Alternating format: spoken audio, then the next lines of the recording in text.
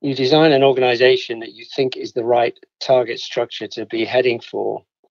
But then the reality of, well, what about the people we have in place and where do they fit in this?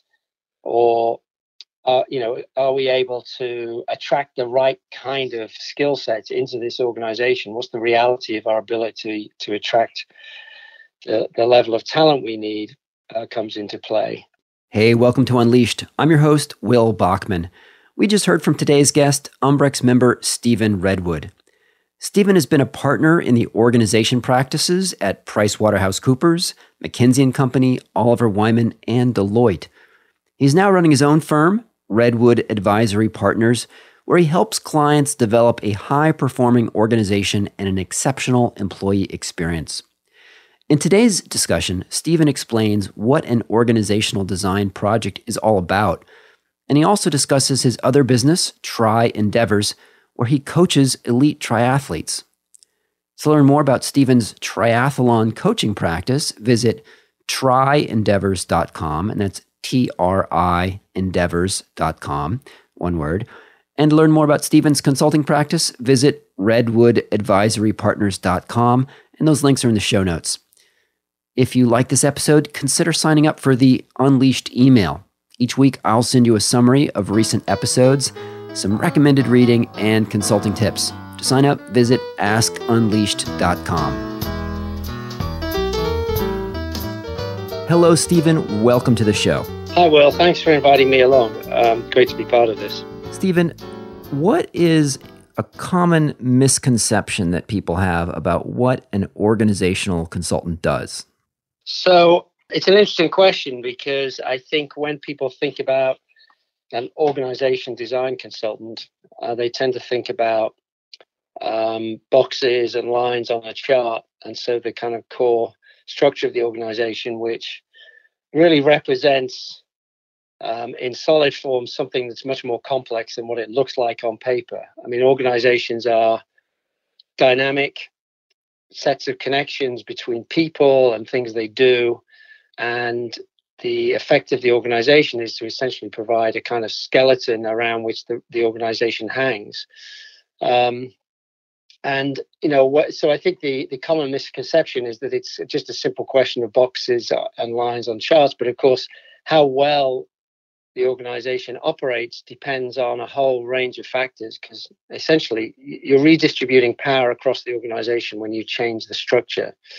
And so how leaders operate through the structure, how people respond to their place in the structure is all part of the dynamic, and how work is linked up and flows across the structure as well is another important component. So to think only in terms of boxes and wires means if you focus on it in that way, I mean, it's a kind of simple job, but the knock-on consequences of where you get to in terms of what you put in place are much more complex than that. So give me a list of the types of things an organizational consultant would get involved in. So, I mean, you mentioned and referred to, the boxes and wires. So defining roles, defining responsibilities, and reporting relationships, but it's so much more than that. What are sort of the other elements that you as an organization consultant would assessing and helping to design? Yeah, I mean, I think there's a simple checklist, and then there's kind of complications around it. But I mean, on the simple checklist side of things, there's the roles and responsibilities. There are the spans of control that people have at different points in the organization. There is the set of metrics and goals that you set up for roles within that organization. There are considerations about what is the value of a particular job at a different point in the organization. How do you reward it? Then there is the overall cost of the organization as well. So, that's maybe not all, but it's probably like 80% of the things that are on the kind of checklist you have to think about in terms of the structure, because what you're doing in going through those different activities is thinking, what is a particular role in the organization, and then how do I weight it in terms of its importance, and therefore how do I value it in terms of what I provide to the individual, and what skills and capabilities are going to be required, ideally, to fill that position. That's the kind of simple side of it, I guess. I think the less simple, more complex side is the politics of organizations, because, as I said earlier, you're kind of redistributing power across an organization, both within the employees, in terms of how they operate within it, individually and collectively, as well as you would expect, in terms of leaders and how much control and responsibility they have too. And what interests me a lot about these kind of situations is these kind of projects is how much power is not taken into consideration. That's basically devolved down through the organization, depending on how engaged and motivated employees are. Because you could have theoretically a great organization in place, and you could theoretically the power structures amongst leaders in place, but if you haven't taken into consideration what the nature of work and the environment that people operate in down through the organization looks like, you could well have a situation where people are not either giving it their best, or worse, actively disenchanted, disengaged, and you end up with an inefficient structure with overhead that's probably not adding much value if it's not encouraging those employees to feel like they want to do their piece.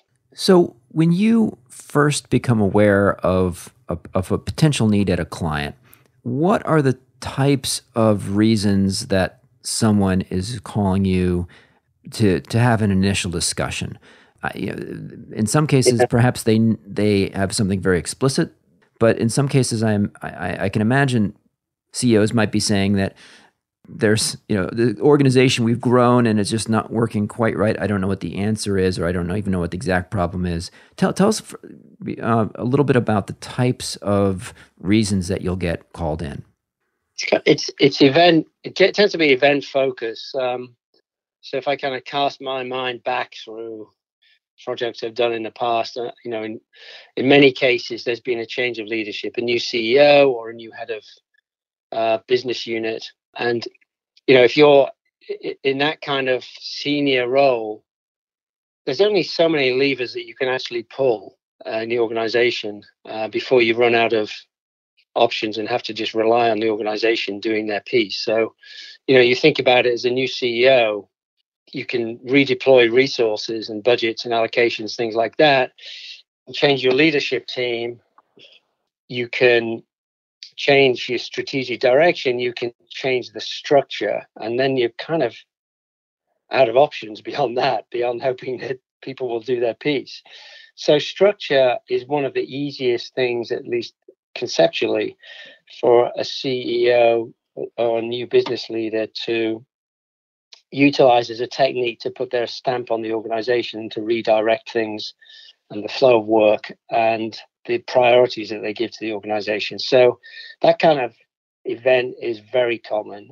Other events are like, a new acquisition where a new substantial chunk of the organization is brought into the organization. And the question there often is, do we keep this as an adjunct or do we fold it in? And how would we make up our mind one way or the other?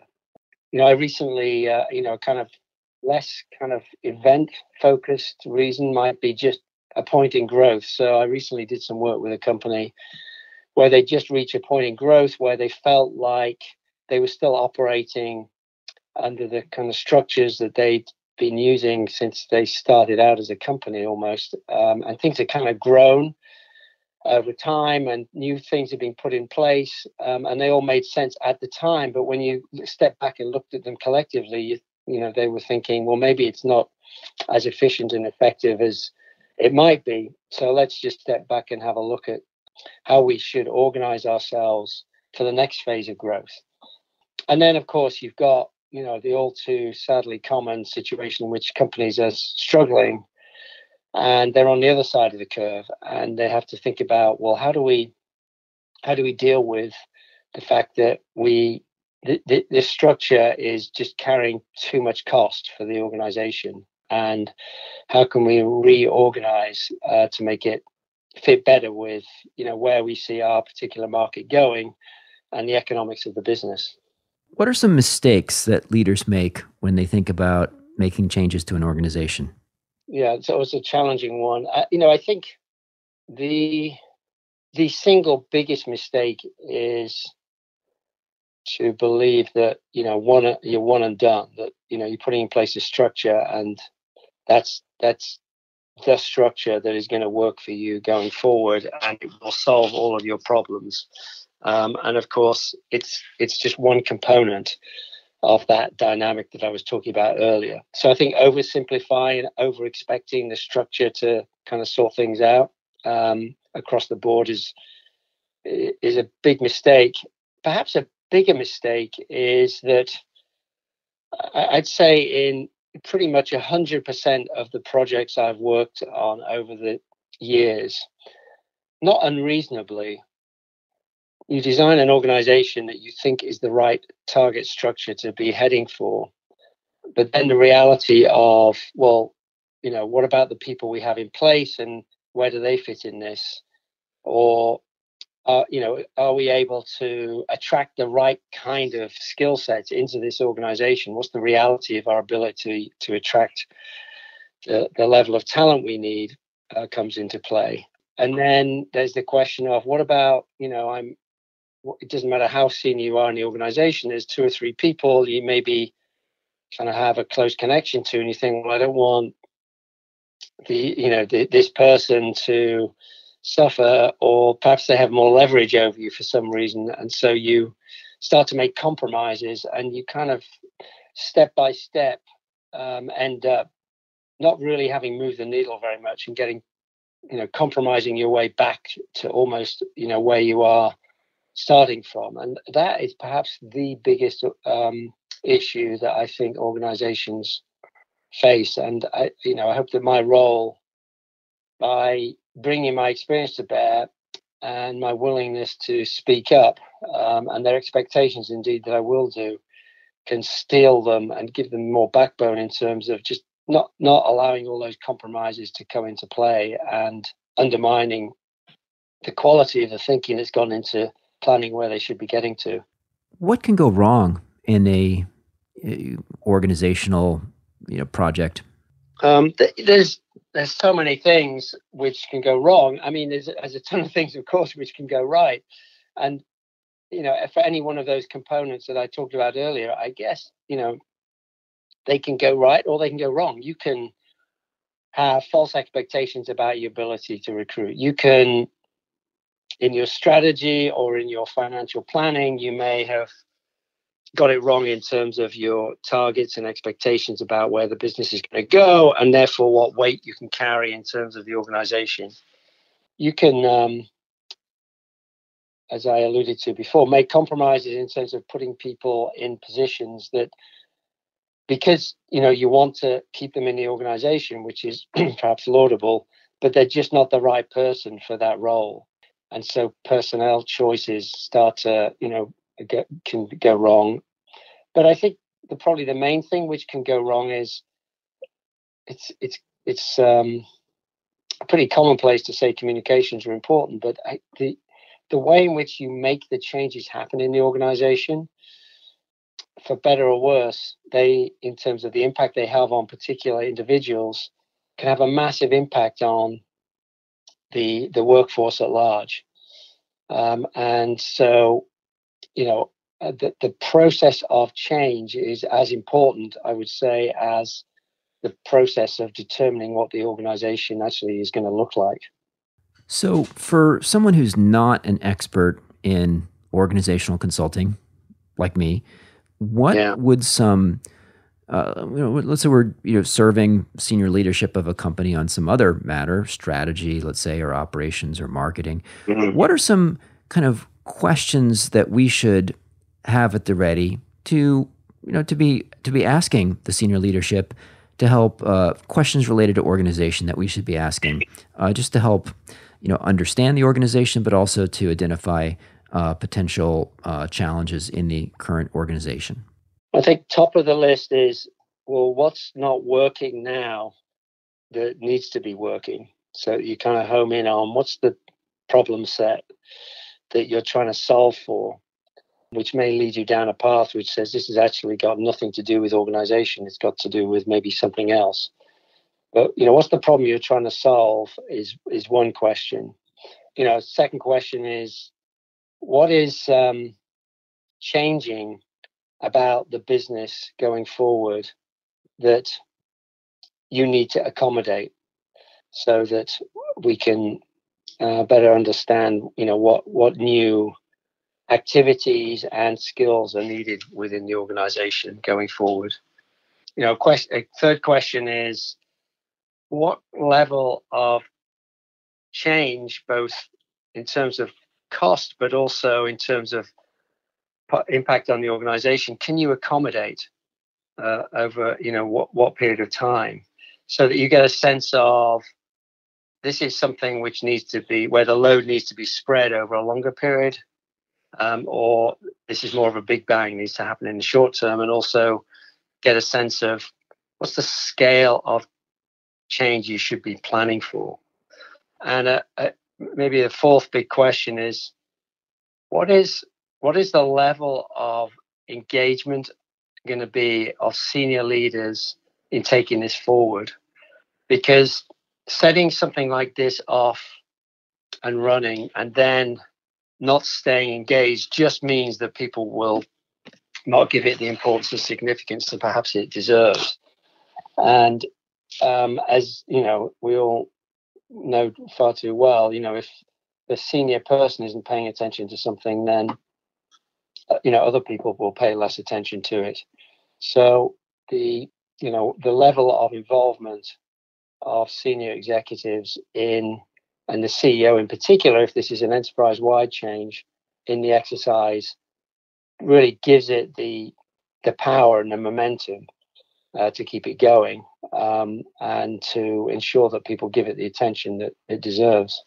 So I think probably those are the big questions. I think I'd add one more though. As a consultant, I always ask, what is so complex about this problem that you need to bring someone in from the outside, so I get a sense of what they're struggling with, and where I can, as a consultant and advisor to them, bring the most value. And for me, that's a really kind of crucial question to understand.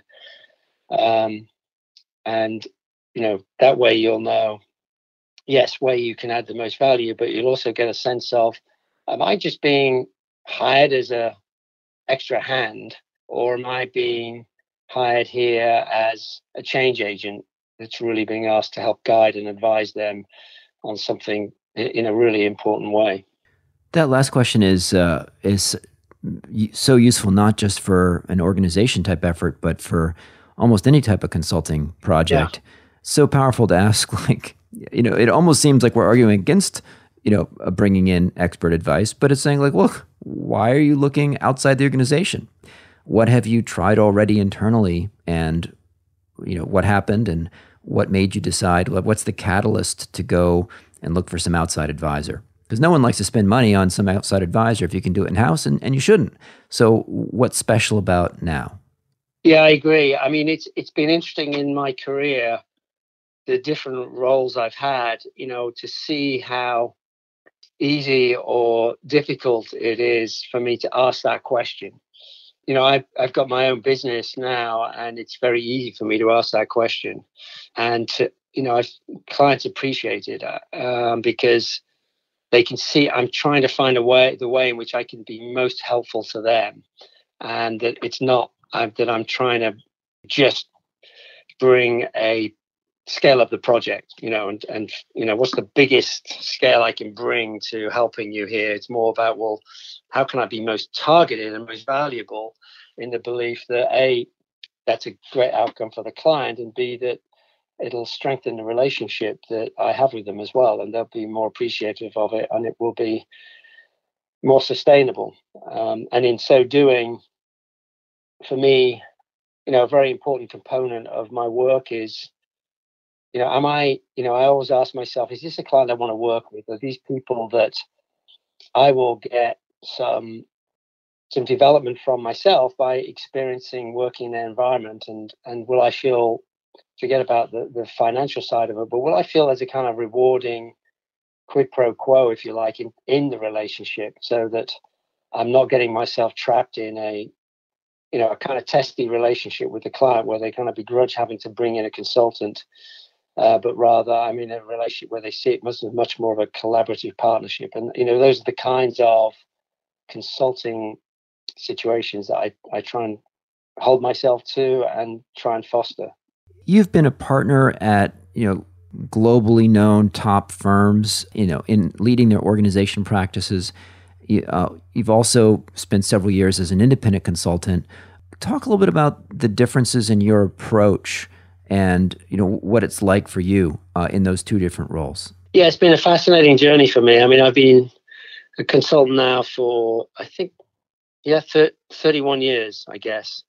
And I guess in year two, I probably thought I'd got it. In year five, I probably thought I got it. And then realized in year one, I didn't. And here I am in year 30 thinking, do I really understand fully yet how to do this as effectively as I should be? And so it's one of the great things about being a consultant is the fact that you just, it's a continually evolving experience because the business marketplace keeps changing. And the experience of working with different clients, every client has something slightly unique about them. So it's been a fascinating journey. And I think the difference between kind of big firm consulting and small firm consulting is, as much as anything, it's about the nature of the relationship you have with the client. So in the smaller firm world that I'm operating in now, I feel a lot more of an intimate relationship, a much more personal responsibility in a way to the client, and it's a much more authentic relationship. Not to say it's not authentic when you're in a big firm world, but it's that much closer to you. It's much more about you as an individual, and therefore there's that responsibility you feel incumbent on you to really deliver for the client. And it makes you face, therefore, the need to be really close to what they need, what they're doing. Whereas in a big firm, I guess, you there's always the added difference of the fact that you're carrying a bigger brand name. The client looks at the brand name and they look at you. Often they're looking for something different when they go to a big firm. And that often takes the form of, this is a big, hairy problem that needs a team of people working on it that's going to be big and we're willing to pay for it. But also, we want to feel the confidence of a big brand name behind it, and also the ability to have some comeback as well.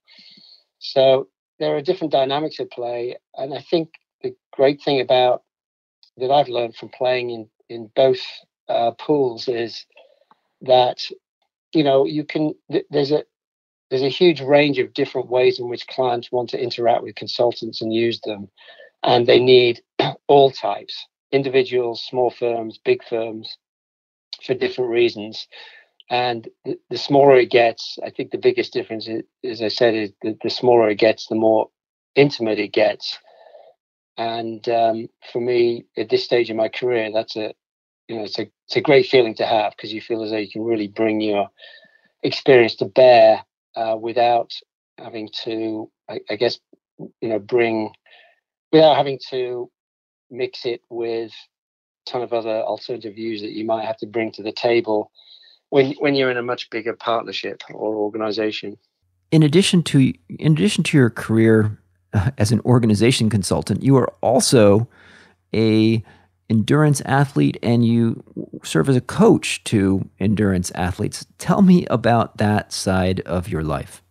Yeah, it's been a really core part of my identity, I guess, since I was a young kid. I was a rower in my younger days, or in the US, you say, I did crew, and so I've always been doing endurance sports. And then a good few years ago now, I guess maybe 8 or 10 years ago, with one of my daughters who was a great runner, she needed a bit of a change of direction because she was getting injured so much from all the run training, and needed something that would spread the load more. And so she and I said, let's give triathlon a go. And so it was really just a continuation of a life of doing endurance sports for me. And I got into triathlon, and I've been really deeply involved in that for the last 10 years or so. And along the way, I've done a ton of Ironman distance races. I've done, I think, 16 or 17 now, and similar sort of number of half Ironman distance races. And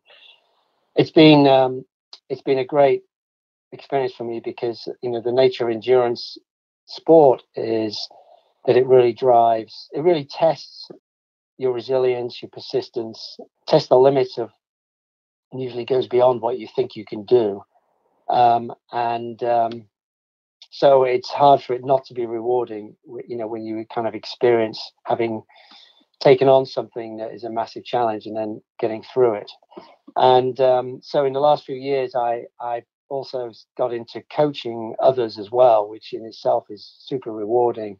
And, I found there's a relationship between what I do in the endurance sport world and what I do in organizations as well. And it's interesting to kind of think about it, because the big challenge for people individually is, if I want to do this thing that's going to be very demanding on my time and my body in endurance terms, how do I make the time for it? How do I do the training? How do I structure it so that I can do this in amongst the rest of the demands of my life, stay healthy, avoid injury, and that brings into question a whole range of things around recovery, nutrition, the volume and intensity of the training you're doing, and how you stay motivated.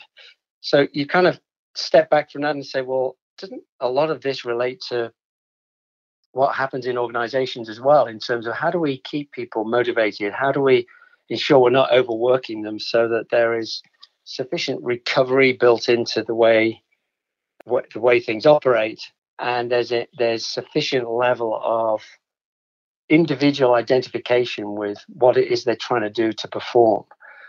And I love to think about that crossover between the two fields, and I think it's hugely relevant. And just to kind of go off on a little bit of a tangent, one of the tough things people find is in fitting endurance sport into your life. The challenge, if you're new to it, is because it takes quite a volume of hours, is to structure your time differently so you fit it in, and to get through the early months of finding it really hard to get up in the morning, say, or to fit it in the evening, or at whatever point in your day, on a regular basis, because consistency is king. And that's really about working your way through to the point where it becomes a habit. And when I think about habit formation in the organizational context, I think it's a super big problem that companies have when they're trying to bring about changes, because all too often leadership will set in play an organizational change, say a restructuring, and after a few months, the leadership's attention will drift away from this thing onto the next thing they're looking ahead to, and the people who are given responsibility for driving things forward feel that lowered sense of focus, and the energy slips out of the system, and before you know it, things have lost steam, or things have started to fall back into old habits in the organization because they haven't given enough persistence, enough attention to how to get through to that point where the organization has established new habits of how they work. And I think that's a massive issue in organizations. And it really, I think, comes down to how they organize around being persistent to chase after the goals that they are looking to achieve organizationally. And that, looks very like, how do you do that as an individual when you've got a hobby that you're trying to achieve something big in, because they both require some of the same sorts of mental outlooks. Does that make sense? Can you give an example of how you've kind of helped coach an organization to build that organizational habit? Like what? Yeah, I think I'm not sure that I don't think it's rocket science, but I think coaching an organization to build habits really revolves around how you hold influencers and leaders in the organization to a pattern which is reinforcing where you're trying to get to. And that's about working with them often enough, or putting in place structures in, say, meetings or in their schedules, which mean that time is put aside to continue focusing on this over the long haul. It can be around how you put in place communication structures and systems which keep the themes alive and keep driving them forward. But it can also, it should also, I think, involve, I mentioned the word influencers. It's not just about leadership. It's about identifying people in the organization who can have influence and shape the way in which people think about things, and engaging them in helping to move things forward and giving them the tools. And then if, you around those kinds of activities, building in checkpoints, which are planned, way out, so that you really can step back and say, are we still bringing the same energy to it? Have we achieved the progress we need to? And you'll know about that through, I guess, a number of things. And I'm sort of digging way back in time to some of the early work I did in this space around, what do we measure in order to know if we're making progress? Well, one is to have kind of performance goals. Are our performance metrics delivering what we expected them to deliver? Secondly, are people completing the activities we expected of them in terms of moving this thing forward? So have the communications been happening? Have the meetings been happening? Have the changes that we planned for been happening? And then the third is the culture shifting. And so, you can kind of measure culture, employee engagement, things like that, to determine if you've been making progress. You put those three things together: is the culture shifting? Are people doing the things that they said they would do? The activities happening? Are the metrics improving? And you've got a pretty good way of triangulating around the way in which the organization is operating, and you can track those things over time. So I think all of the above are the kinds of things that you can do in order to try and drive habit formation into the organization and get yourself to a new place. Tell me a little bit more about how you actually work with endurance athletes when you're coaching them. So, I imagine that you're not out there running alongside them as they do their 15 miles. How do you interact with people? What do you help them with? What's the whole process look like? So it's kind of interesting, because coming out of crew environment or rowing environment when I was younger, where you would literally have a coach in a launch alongside you, watching what you're doing, because you're trying to sync up a whole, crew of people. So a lot of close personal attention, and the endurance sports world is very different. And so a lot of it, enabled by modern, technology, enables you to use software platforms to develop plans for how to train people. So, if I have an athlete, the start point will be for me to figure out in discussion with them, what's their history, what are they trying to achieve, what's their capacity, and to map out a schedule of training which will take them from where they are now to hopefully a peak performance in the event that they are targeting. And along the way, to build in the right kind of increases in loading on them and the recovery periods, so that they're not overstressed. They're just hitting the right kind of level of physical stress which is increasing over time. So it's driving up their fitness levels and fitness for purpose without overdoing it. So there's a kind of planning side of it. Then there's another side of it, which is to collecting data. And so it's, these days sport has become incredibly data focused.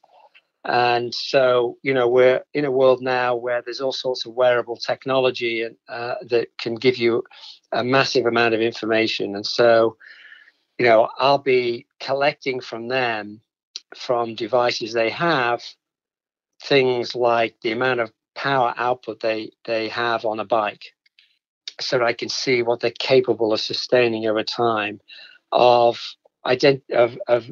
mapping, how their heart rate responds to different loads, and whether or not their capacity to operate at a higher level of heart rate is improving or not. And indeed, if there are signs from kind of heart rate indicators that maybe they're overdoing it, on the other hand. And then, there's sweat rates to determine how much fluid they need to take in. There's nutritional information about, what are they doing in terms of helping to ensure that they're optimizing their internal system to provide the best, possible performance. And so there's a whole raft of data input that I collect from athletes, which comes into the platform, gets mapped against the training that I've set for them, and I can see then, is this helping? Is it not helping? Do we need to tweak it or not? And then the third leg of it is this direct communication. So, these are human beings, not machines, and so regardless of what the data is telling you, they may be feeling good, they may be feeling bad, they may have an extra, they may have things going on in their life beyond the training that need to be taken into consideration. They may be finding certain parts of the training going well, or not going well. Adjustments need to be made. So, I have kind of regular communication with them both through the platform where they can write things or they can send me messages, but also just regular check-ins by phone or by video conference, things like that along the way, so that there's this sense of relationship there, because it's a very personal thing that they're doing. It's very important to them. They want to feel like you're really in tune with all aspects of their life in helping them to achieve their goals. So it's quite a process, I guess, but it's also hugely rewarding when somebody really makes progress and achieves a personal goal. It's massively motivating for them, and also hugely rewarding for me. And it's the same in that respect, in achieving some kind of personal goal in a endurance event, as actually it can be in an organization, by saying, hey, I just did this thing, and it's I've been trying to do this in the organization for a long time, and it's happened, and you get this huge rush of energy. So again, there's kind of crossovers in terms of organizational life and personal life in thinking about what you can take from the endurance world into organizations in that respect as well. We've spoken some about habits.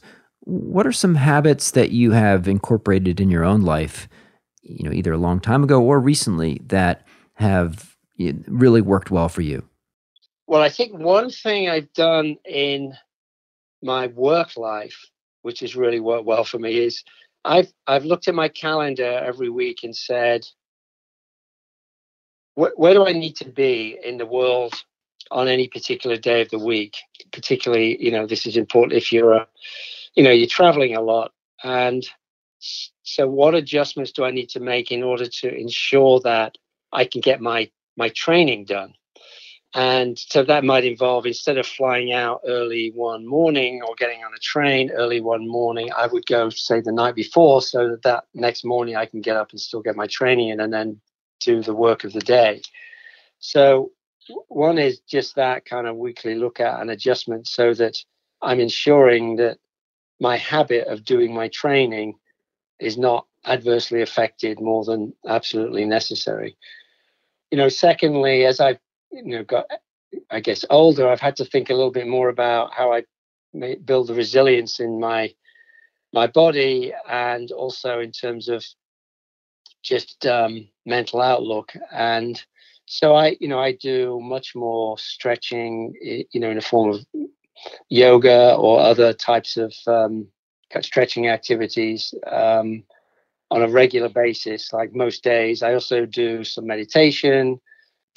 Probably, I have my ups and downs with that, but I've been meditating on and off since I was a teenager, and so that's a great mechanism, I find, for keeping my head in the right place. And then I think, one of my other strategies in life is that when I'm at my most busiest is when I'm most planful. So when I've got a ton of things bearing down on me, I will sit down and I'll say, okay, number one, let's break down each of those challenges into small steps, so I don't get overwhelmed by the size of the thing that I'm trying to get to. And secondly, let's really map out time in my calendar for those things. So when I've got the least on, I'm the least planful, I guess, and when I got the most on, I'm super planful. So those are a few things that I do. I just, one other thing maybe that I found instructive to me many years ago, when I first time round I was running my own show.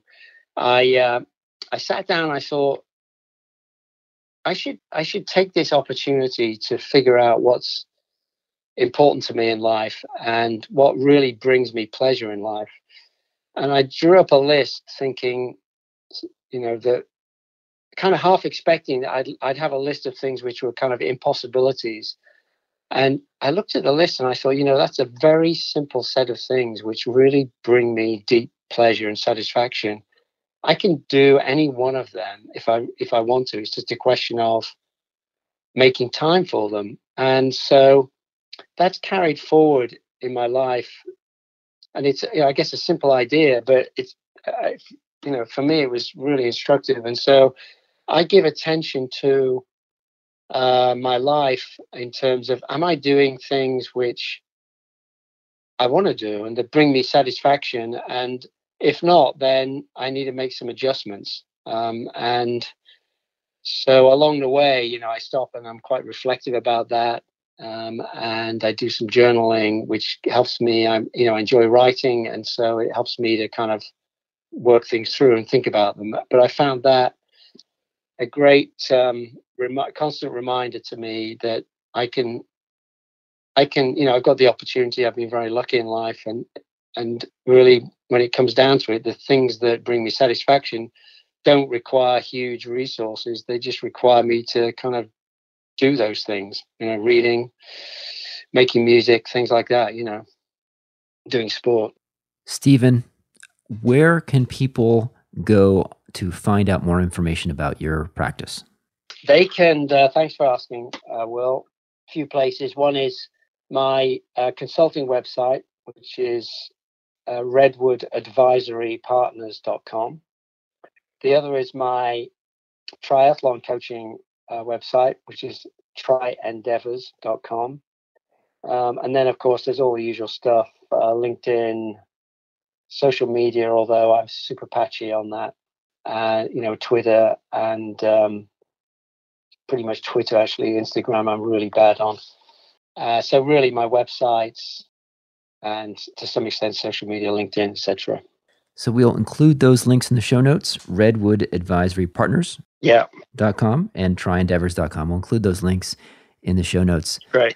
Stephen, it was great catching up with you and hearing about your work with endurance athletes as well as with organizations. Thanks so much for joining today. Thanks, Will. Always a pleasure talking to you. And thanks for inviting me along. Thanks for listening to this episode of Unleashed. I'm your host, Will Bachman. If you like the show, I invite you to subscribe to the weekly Unleashed email, where you'll get summaries of each recent episode, book recommendations, and consulting tips. To sign up, go to askunleashed.com or to shoot me an email at unleashed@umbrex.com, and I will get you added to that list.